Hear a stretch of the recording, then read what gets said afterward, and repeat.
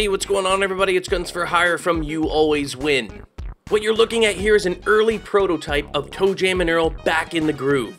Some of our early subscribers might remember Meaty and I playing the original Toejam and Earl, which debuted in 1991 on the Sega Genesis. Yes, I'm that old. The reason why we played it is because Toejam and Earl was one of my absolute top favorite games of all time.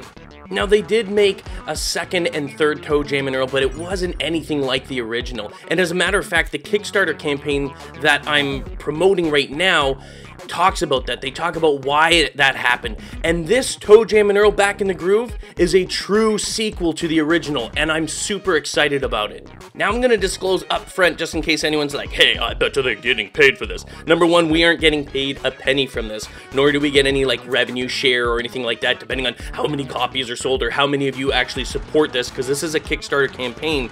Nor were we even asked by the developers to do this. I mean, basically, I was just made aware of this, and because I'm so, I love this game so much, at least the original, and this is something that I really wanted, a true sequel to the original. And as soon as I saw it, I was like, you know what?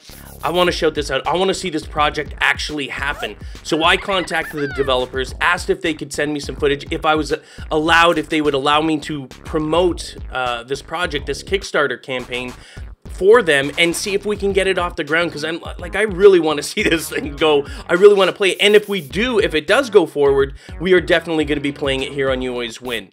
It'll support local and online co-op, and I believe they have plans for a 4-player co-op as well. The original was just 2 players, didn't have online, obviously because it was, you know, Sega Genesis days, but this one, I'm so excited about it. Now, I don't want you guys going out there, if you have no intentions of ever playing this game, or it's not really a game that you like, then, you know, please don't go on there and don't buy it just because I'm asking you to. Only if it's something that you think you'd like to play, or if you're a big fan of the original, then by all means. I'm going to put a link to the Kickstarter campaign in the description below. Go and check it out. You get way more information there. You know, don't take my word for it. And again, remember, what you're watching is early prototype footage, so a lot may change. I believe they've even made the colors, like the green and everything, a lot more punchier, like more vibrant. But again, lots of changes. This is early prototype.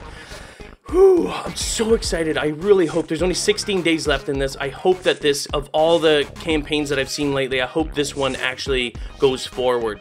Thanks for listening to me ramble on. I hope you guys have an awesome day, and fingers crossed that this project is going to get off the ground. Awesome.